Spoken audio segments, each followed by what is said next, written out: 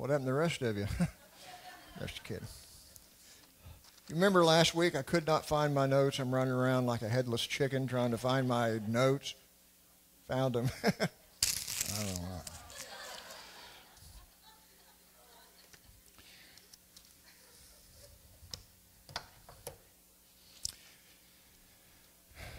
Right here I have probably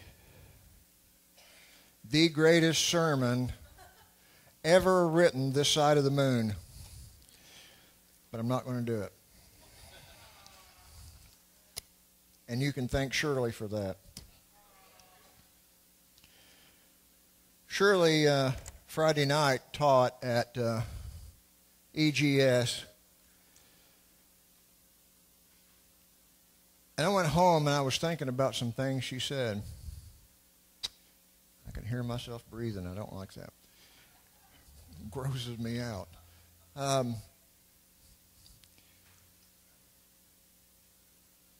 last night I laid in bed running this through my head. And I really feel that's what I need to do today. And so I really don't even have any notes. In fact, I don't even know that I got a scripture.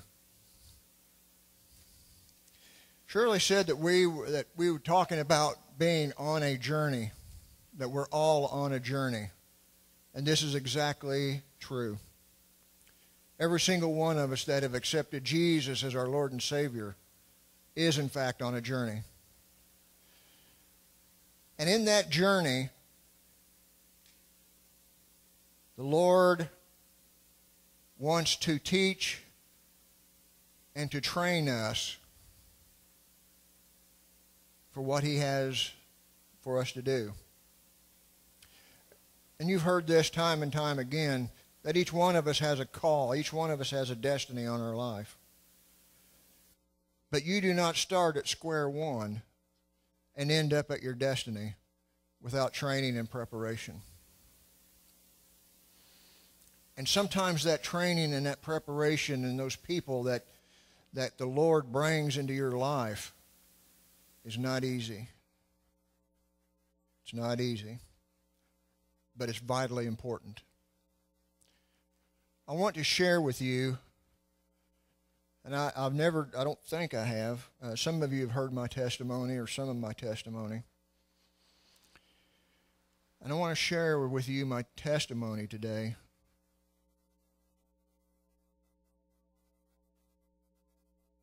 And how that impacted my life. In fact, I'll tell you this, I would not be standing right here today if it wasn't for the Lord with a divine appointment for me. Now, I went to church all my life. I don't recall a time that we didn't go to church. We went to the First Christian Church, and it was one of those churches, you know, you sing two songs, and on the third stanza, everyone stands up, and you can't turn around and look at the person behind you, and no one dare raise your hand, and you never heard the word Holy Spirit mentioned at all. And he would get up, and he would preach for 20 minutes and give a poem, and you knew that when he walked down the aisle to the door that it was exactly 11:30. I mean, on the dot. You could set your watch by him. That's the church we went to. And I learned in Sunday school about Noah's Ark and David and Goliath and the basics, and that was all good. There's nothing wrong with that at all. But yet when I left home, I went out in the world and I did my own thing. When me and Peg first got married, I wasn't going to church, didn't want to go to church. Oh, we talked about church, but it wasn't an issue in my life. I still believed in Jesus. I can't even remember a time that I didn't believe in the Father, Son, and the Holy Spirit. But yet I wasn't serving, I wasn't walking, and I certainly wasn't going to church. In 1975, I got on at the Richland County Sheriff's Department as a jailer. In 1976, I went out on the road as a deputy. In 1978, I got a call one night. I was on patrol and got a call of a domestic with the janitor of our courthouse. His wife called and said there was a fight going on at their house. Now, I knew, we called him Red because he had red hair. And we called him Red, and I knew Red was an alcoholic. And so I figured he was drunk, and, here we go. And so I responded to their house, pulled up in the driveway, lived out in the country, lived in a trailer, and had a lane that went up to the trailer. And I pulled in the lane, not thinking anything about it. And his wife and his daughter are standing out at the edge, at the end of the trailer outside, and they were holding each other crying. I get out of the car, and as I'm walking toward them, of course, they called, I'm going to go talk to them. And as I'm walking up there, I get to the end of my car, and I cannot go any further. I literally cannot go past the end of my car. And to this day, I remember how odd that was, that I'm looking at them and they're looking at me, and I'm not going up there to talk to them. And just at that time, Red comes to the door of the trailer with a pistol in his hand. And I said, Red, put down that gun. I want to talk to you. He goes, we don't have anything to talk about. And he pulls up and fires at me. And I fall down behind my car. And in my mind, I'm thinking, he doesn't think I'm going to arrest him. I'm going to charge him with everything in the book. I've never, the idea of drawing my gun hadn't even entered my mind yet. And I look up through, my door's open, and I look up through the windshield of my car, and every time I look up, he points the gun at me. So I stay down. I get on the radio, call emergency, shots fired, officer needs assistance, yada, yada. Troops are on the way. I stay behind my car, and I'm thinking, as long as I stay behind this car, he can't shoot through it. And so I'm standing there, and every time I peek up to see where he's at, he points the gun at me. Now I realize it's starting to get serious. Other deputies start arriving, state police arrive, and they're out in the road behind me because I'm out here in no man's land between hiding behind my car because Red's got a gun shooting at me. They decide they're going to move a car up behind me so I can fall back and get back. Well, as they're moving around back there, he comes out and he starts shooting at them.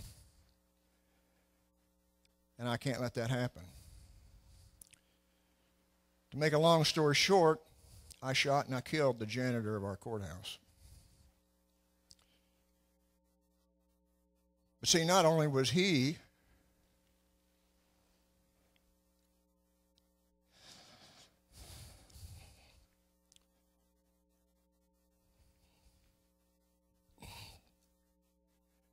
dadgummit.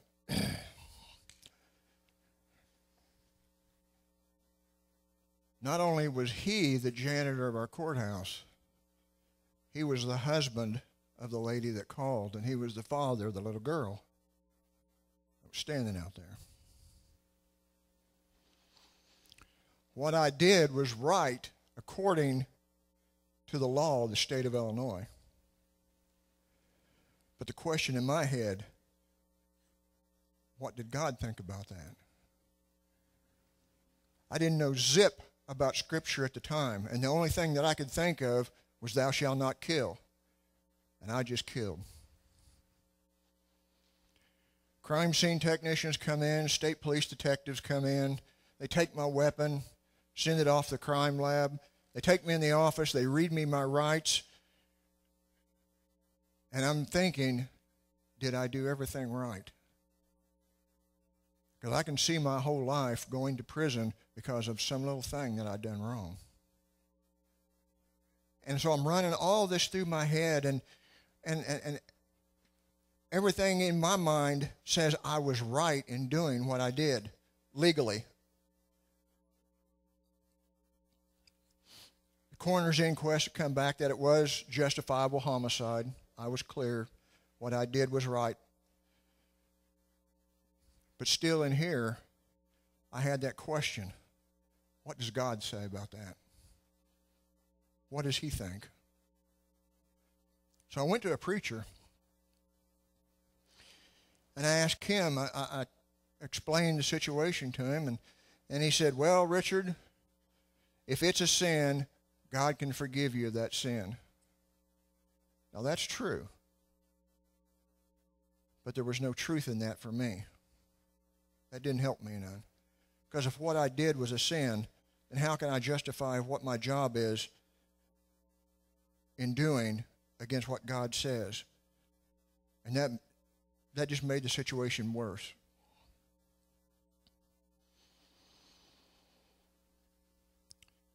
A couple of months after that, I got a call to the high school at Noble. Some problem. After I was done, I went to the principal's office, and I was talking to the principal. His name was Harold Ash. He said, Richard, how are you doing on that shooting thing? I said, oh, okay. Trying to be tough. Yeah, I can handle it. And inside, it was just a turmoil. He said, let me show you something. Now, understand, this is the principal of a high school. And he reaches in his desk and he pulls out a Bible. He opens it to Romans chapter 13. And he reads this to me. Let every soul be subject unto the higher powers, for there is no power but of God, the powers that are ordained of God. In other words, those powers, this is the government that is established. It is established of God. Whosoever therefore resisteth the power or the government, resisteth the ordinance of God, and they that resist will receive unto themselves damnation or condemnation. Doesn't mean they're going to hell. It is a condemnation. For rulers are not a terror to good works, but to evil. Wilt thou not be afraid of the power? Do that which is good, and you'll have praise of the same. Not necessarily today, but for he is a minister of God to thee for good. But if thou do that which is evil, be afraid, for he bears not the sword in vain. Revenger to execute wrath upon him that doeth evil. And he said, Richard, what you did is ordained of God.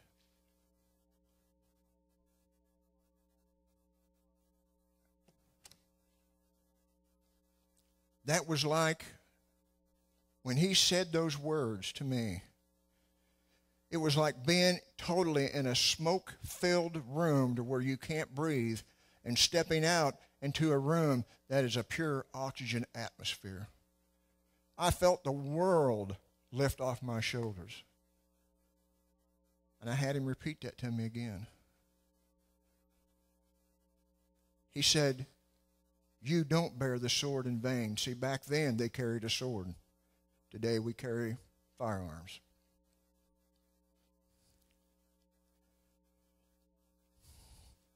When I left the high school, going back to the office,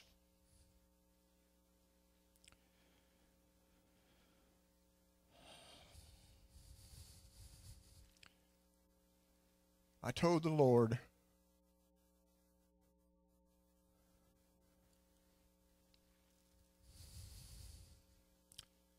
if I ever get the chance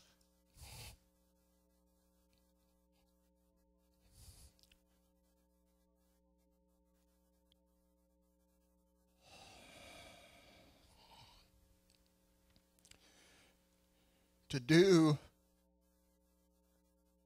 to someone what was just done to me, I want to do it just one time.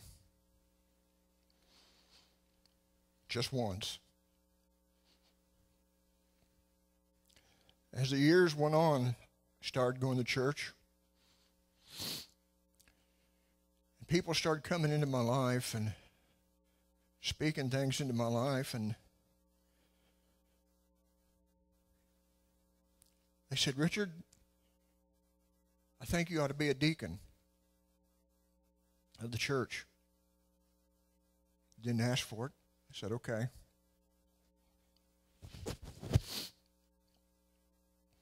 Before long, someone says, I think you need to be an elder of the church.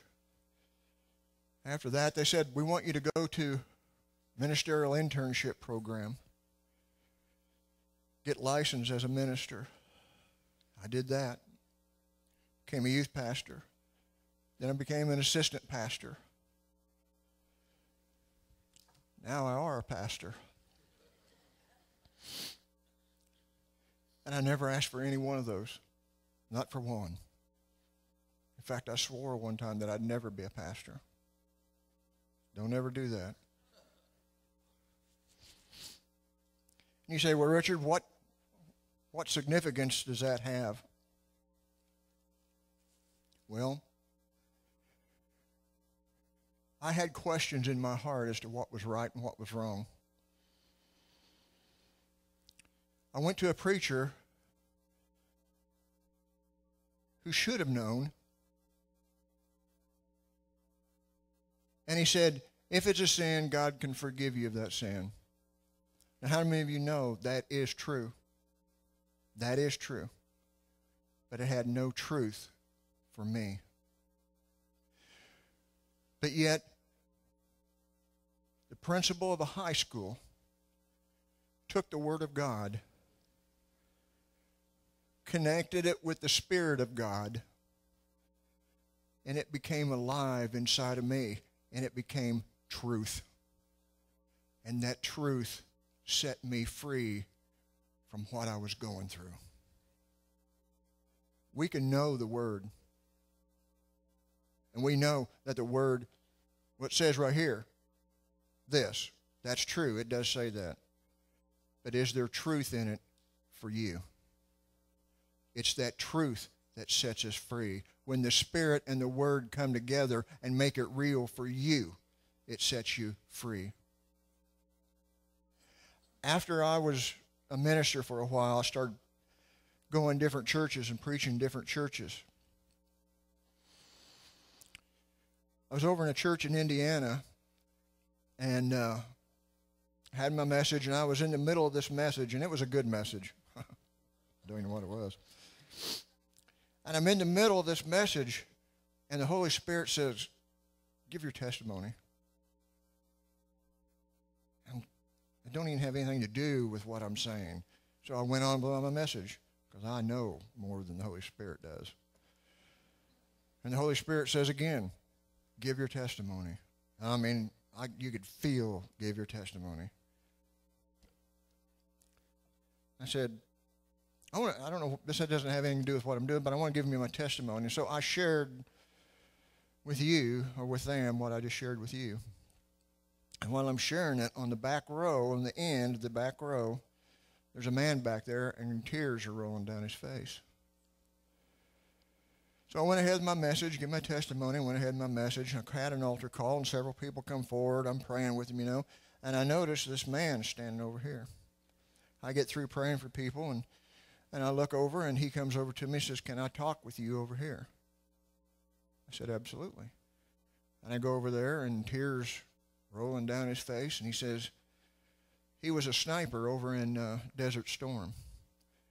And I can't remember, it was either 12 or 24, how many confirmed kills he had. And he says, I still see their face in that scope. He says, I can still see. And he says, I've been to psychiatrists, psychologists. I've been on drugs and psychotherapy and institutions and counseling. He said, I've done all this. He said, but what you did, what you said here today, set me free from that. He said, it's done more than all of that put together. And we both stood there, cried and hugged. And on the way back home, I remember what I said to the Lord. If I can do one person what was done to me, and he had let me do that. See, what he did to me that day,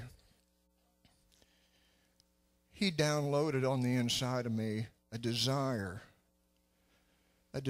so strong to see people set free by this word right here.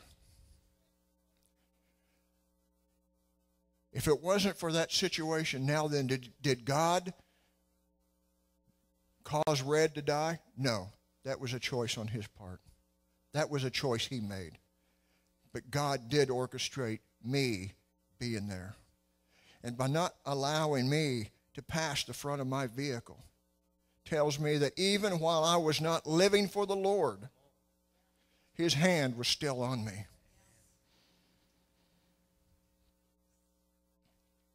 Now the rest of that story is,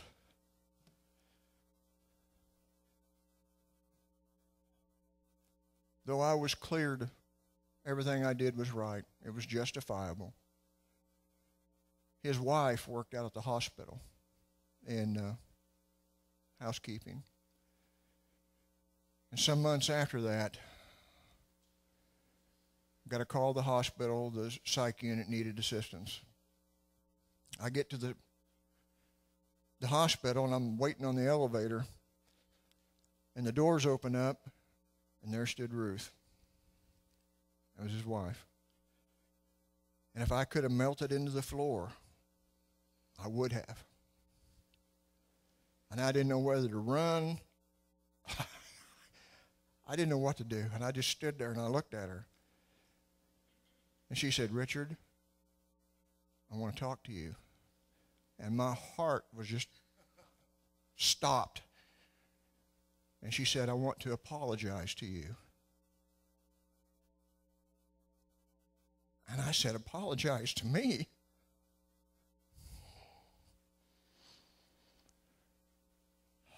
She said, "I'm sorry for what happened that night." And I said, "I am too."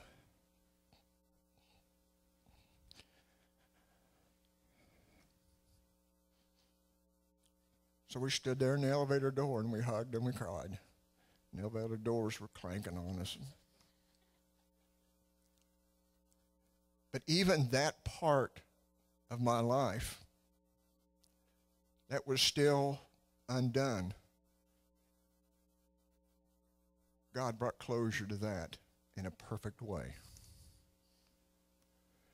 There was no part of that God didn't have his finger in all the way through. So I learned the difference between true and truth.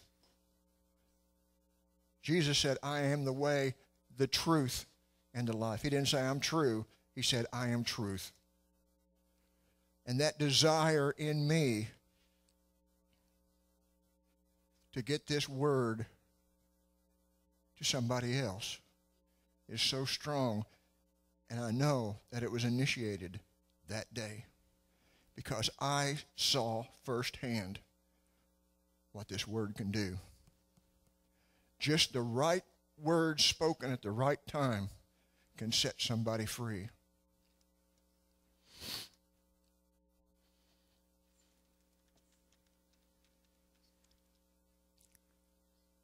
How many people in here are in full-time ministry? Raise your hand. How many people have accepted Jesus as their Lord and Savior? Raise your hand. Now, how many people are in full-time ministry? Raise your hand. That's every single one of you. Every single one of you. And on this journey, there may be times that people, events, places the Lord will take you, put people in your life. Sometimes it may be hard. That was a hard time in my life. That was a turning point in my life that I can't begin to express. But it was needed for me to get me where he wanted me to be. Each one of you, we're all on a journey, as Shirley said the other night. We're all on a journey. But to get us from point A to point B to point C, he's going to put people in your lives. He may put events in your lives that at that particular time you may not notice what God's doing, but he is working in your life. Look for what God is doing. Embrace what God is doing. We said earlier that we have an inheritance. And I think what Donna said was right on cue and for a perfect time. Because we do have an inheritance. Everything Jesus has, we have. But then the Bible also says, for whom much is given, much is required. We've been given everything. I would say there's a lot required of us.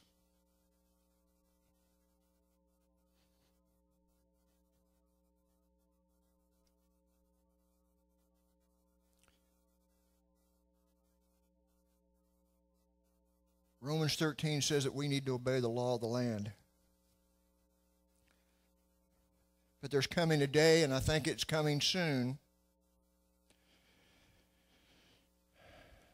in which laws are going to be implemented and enforced against the church. Now, whenever the law of the land gets to a point where it violates the law of God, we have to make a choice.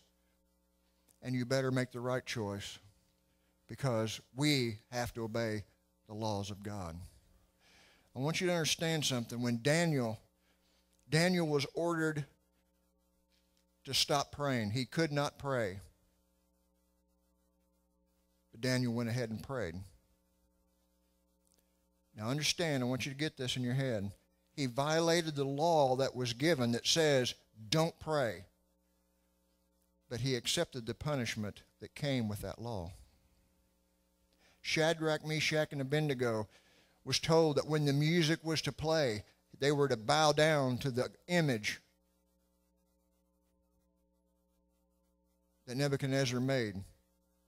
When the music played, they said, no, we will not bow down to that. We only bow down to God himself. They violated the law of the land, but they accepted the punishment. They said, throw us in the oven, we don't care. We're not bowing down. Whatever you're going to do, you're going to do. And if God lets us die, then God lets us die. But if he protects us, then he will protect us. And they threw him in the fiery furnace. And Nebuchadnezzar himself looked in there and said, did we not throw 3 people in there? Lo, I see 4 people walking around unbound and unharmed. And they came out of that fiery furnace unscathed. God protects his people. God protects his people. And there's coming a day in which laws are going to be enacted that we're going to have to violate. We may have to go to prison because of this book. Or maybe even worse. I don't know. But there's laws, they're trying right now to outlaw the Bible. There's all kinds of crazy stuff going on. I watched a YouTube video the other night. It was called Europeans Prove the Bible Wrong or something. European something. And there was this panel of people, PhDs, doctors. And they were up there, and the guy asked his first lady, who had a PhD and was a professor at some university, whatever, and said, so you're saying that the Bible's not even a historical book? No, there's nothing in history that shows that the Bible's even true. He said, so Noah's Ark and Moses don't even exist? No, they don't exist, and there's no record of them existing at all. And then it comes on the screen. She's telling the truth and has some stuff down here to read, you know. And they had a bishop of some church, I don't know what church, and he said, well, there has been archaeological finds and all that, and it comes on big letters flashing on the screen. He is lying. He is lying. And the whole thing was saying this was not even historically accurate. See, the thing is, people will buy that. There's people going to fall in line with this. There's lines going to be drawn in the sand from Christians and non-Christians. And there's going to be laws that are going to be passed. that says you can't preach, you can't do this. In the military, they used to hand out Bibles, 3 different types of Bibles. They had the Catholic, the Protestant, and the Jewish Bibles, and they had stuff on the inside said you can find comfort on the inside. Now then it's illegal, but they still hand out Korans. That ought to give you a hint of what's going on.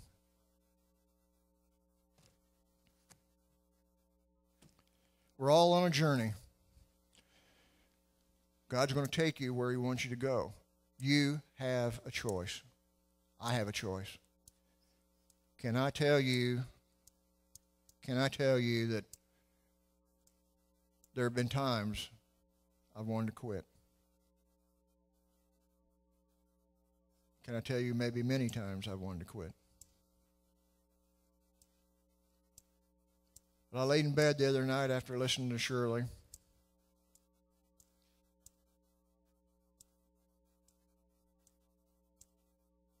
There's no way we can quit. Absolutely no way we can quit. We have got to keep pushing forward. There is no neutral. You're either going backwards or you're going forwards. There's no neutral. It's either black or it's white. There's no fence riding.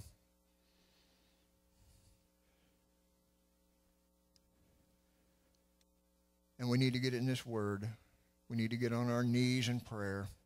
And if we expect the election or the government to solve this nation's problems, we're wrong. You're putting your eggs in the wrong basket. Chronicles says, if my people who are called by my name will humble themselves and pray and seek my face, turn from their wicked ways, then will I hear from heaven and heal their land. Now listen to what that said. He didn't say if the world would quit doing it. He said if my people would humble themselves and pray, seek his face, turn from their wicked ways.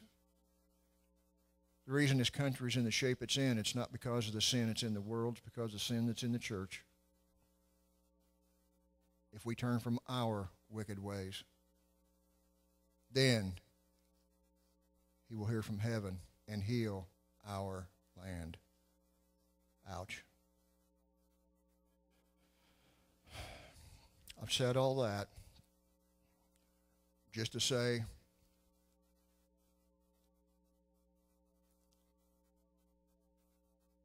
I love this church. It's the best church that I've ever been in, and I say that honestly. And I've been in several. We have got the best people that want to do the most work that I've ever seen in any church. That's not because I'm pastor. That's because Ray and Don, Greg, the elders, years ago laid that foundation. And we need to continue to grow it. We need to continue to push forward. We need to continue to do our Father's work. And that's what we're here for. That's what we're here for. It's not about who's up on stage or who gets glory or anything else. It is about us doing what we're called to do, being where we're supposed to be, doing what we're supposed to be doing. And he said, that's good. This church is good. We've got so much stuff going on here. And there's people that are rising up, coming up to the surface. Expect people to come into your life, problems to rise up, events in your face. They're there. Remember, God will teach you and show you something in that. Look for it. I didn't look for it. But later, going back, I see God's hand all through it. And if it wasn't for that event, I would not be here today. What he has placed in me was because of that one event. And I have got to continue that to grow. That's why I love this word. I love it. I love him because he's so smart. And we've got to fall in love with him over and over and over again and get in this word. Fall on our knees and pray. That's where the power is. Not in the government, not in our education. Let him do what he wants to do in your life. Let him raise you up and be what he wants you to be. That's what you're designed for. That's what you're designed for. Let's stand. Maybe someday I'll get to this greatest sermon that's ever been written. Deborah drew a picture. I would say a warrior with a sword and dry bones, and it says, dry bones, arise. I think that's the word for the church today. Arise. Arise. Who we're supposed to be. Fill that spot. Take the hand of the person next to you. And just pray for each other. I mean, really pray for each other.